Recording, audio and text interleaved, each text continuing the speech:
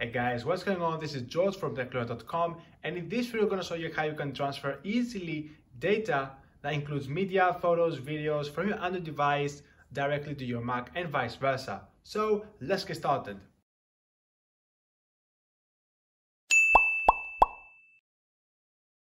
Now that's a very interesting topic, and many people out there are having trouble transferring data from Android to Mac or vice versa. And actually it is a very tricky topic because there doesn't exist any software which does this job fluently without any issues, just like iTunes work. Now the best software which is free and somewhat reliable is called Android File Transfer. Now, I know there are many cases of Android file transfer not working or showing those annoying pop-ups and messages saying it doesn't work and that and this and this. But there are ways around it and fix those annoying restrictions and issues that Android file transfer adds and make it work. But it is what it is, and it's the best way to get this work. So without further ado, let's get started. So first things first, we're gonna go ahead and download Android File Transfer on our Mac through the official website, and the link is down in the description. And as you can see, there are some instructions here which we're gonna go through them, and also we're gonna go through some error cases which could occur and how to bypass them. So go ahead and hit on this big download now button. Once you do that, then go ahead and open the DMG file to install the software. Once this window opens, then just move the file directly to the applications folder. In my case, I'm just going to replace it, so I'm going to start from all over the beginning. Okay, so now on your Android device, you need to go ahead and enable USB debugging. So to do that, we first need to go to the settings by either going to search through apps and going to settings, or by scrolling down the notification bar and going to the little icon on the top right of the screen. Let's scroll down until you find where it says Apple About Device. Scroll down until you find Software Info, and then press 7 times on where it says Build Number. And after that, developer options should appear on the main menu. Then go to Developer Options and scroll down until you find USB Debugging. Make sure USB Debugging is enabled. At this point, it's time to go ahead and plug in your Android device to your Mac. Right now, as soon as you see this message, make sure to press on Allow. And after that, to prevent any further issues occurring with Android file transfer, you need to tell Android that you want to transfer files by using the MTP protocol. So to do that, scroll down to the notification bar and select this notification right here, Transfer Media Files by USB. And make sure that the first option is selected, which says transfer media files to PC via an MTP connection, because that's the protocol that Android file transfer wants in order to successfully connect your device to your Mac and for Android file transfer to fully understand the connection. So choose the first option, and now everything should work.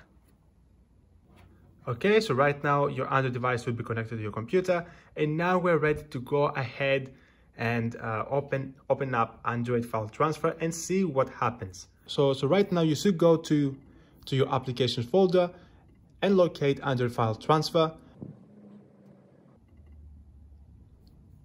and then this message should pop up. Make sure to click on open. And now, as you can see, Android file transfer has successfully opened, and now it displays everything from the root directory of your Android device. So that means it displays all the files stored on your Android device. And from here, you can delete files, transfer files. For example, you can even transfer directories. So let's say you want to transfer this directory to your desktop. You can just drag and drop this folder,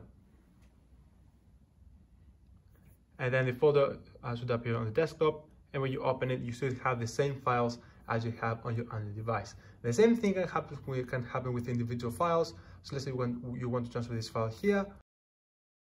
And if you want to transfer photo and videos, which is the most popular option for this video, you should go to where it says DCIM.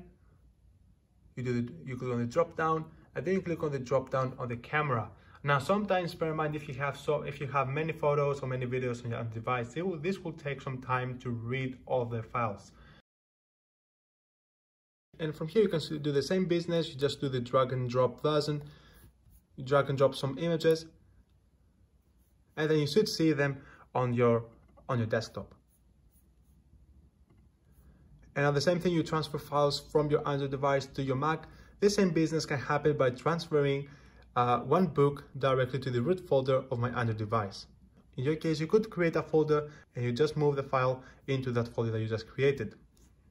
And now getting back to our Android device, let's go ahead and see how you can access the files that you have moved from your Mac to your Android device. Now we have moved a file called books.pdf to our root folder on our device. So let's see how we can do it. So you go to apps, and then you need to find an app called Files. So you need to navigate to your files. And in my case, this app can be found on the Samsung folder and on into the My Files app.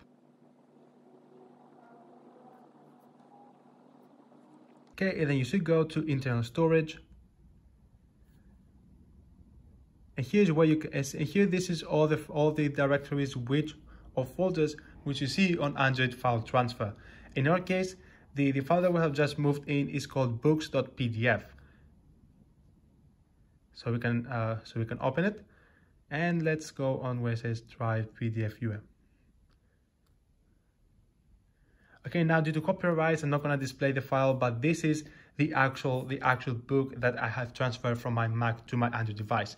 And this can also be other stuff like photos, videos, music, and you name it. And that's the most reliable way, which is free, to do this job. There are other applications such as AirDroid, ShareIt, and Commander One, SyncMate, which are paid apps. You have to pay for these apps in order to access the full version of them. I didn't have any luck finding an app which you can transfer stuff wirelessly, which is both reliable and free. But I will still continue my research, and if I find one which is very reliable and actually works for many devices, I will definitely make a video of it. And that's pretty much concludes this video. That's pretty much everything I wanted to tell you guys for today. Please let me know down in the description if you have any questions, any problems, any issues. I'll try my best to answer them. Furthermore, if you're a new visitor to this channel, don't forget to hit the subscribe button and the notification bell right next to it in order to receive notifications for latest videos and content.